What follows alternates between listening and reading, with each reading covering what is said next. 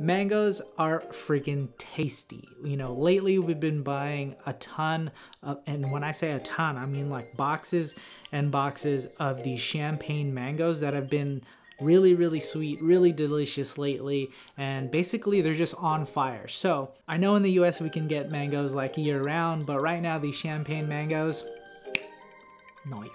The problem with mangoes though is that they're very awkward to cut, right? In this video, I'm gonna show you a few ways you can cut and enjoy fresh mangoes in your own home. You don't have to be scared of cutting them or wonder how the hell to cut them. But yeah, so before that, if you're new to the channel, welcome to the adventures of Carlian, where we're pursuing our passions and trying to improve ourselves every day. So hopefully you guys join in our adventure, join us, and we can all grow together. So let's head to the kitchen, let's cut some mangoes.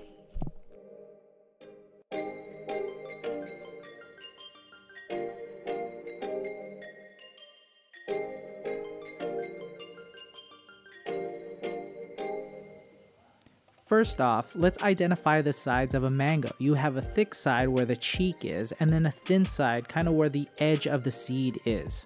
For this first cut, it's very simple, very popular cut. You're gonna cut off the cheek and score the inside of that cheek. Be careful not to go all the way through the skin because you might cut yourself. A safer way to do it would be either on the cutting board or with a towel in between your hand and the mango. Next, flip it inside out and all these dices will reveal itself. Then you can enjoy your mango right there. For our next cut, we're going to large dice this mango. The procedure is quite similar to the previous one. You cut the cheek off, you score it, flip it inside out, and cut the dices right off of the skin. This is great for oatmeal, cereal, smoothie bowls for a topping. You can do this if you've got a ton of mangoes, dice them up, and then freeze it so that you know you have tasty mangoes year round. For our next cut, we'll remove the cheek, cut wedges out of that cheek, and then enjoy from there. I honestly like this style as opposed to the first one just because it's a little cleaner. You don't have to get all that mango juice all over your face.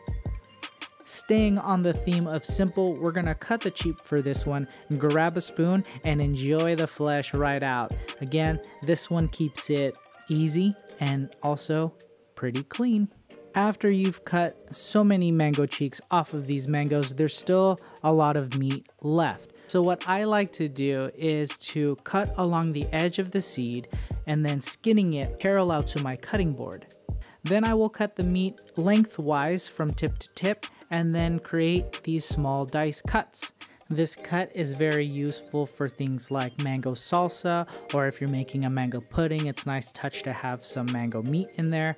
And you're still going to be left with a lot of meat on your mango. So there are no rules here. Now you can go ahead and start to cut along the seed wherever you can get more flesh, dice it up, and then put it in your salsa.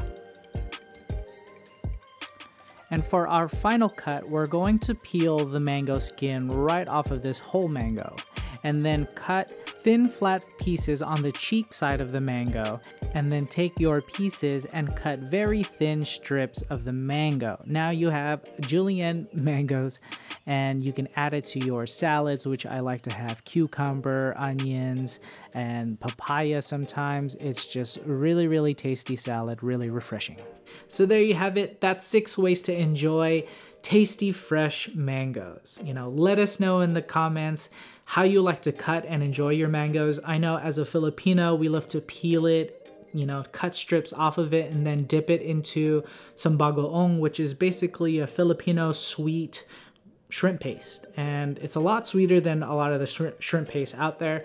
And if you're not disgusted and you're a little adventurous, then I recommend you guys try it because it's really delicious. So anyway, you can also catch us on the Cene app. It's the easiest way to reach us about recipe ideas or comments or concerns, or even just chat with us, because we love to interact with, you know, any of our subscribers or followers or whatever. You know, it's a good way to be part of our community. So I hope you guys give us a thumbs like on this video, give us a subscribe, hit the bell button, do all that stuff. All the links are in the description of the things that we use today.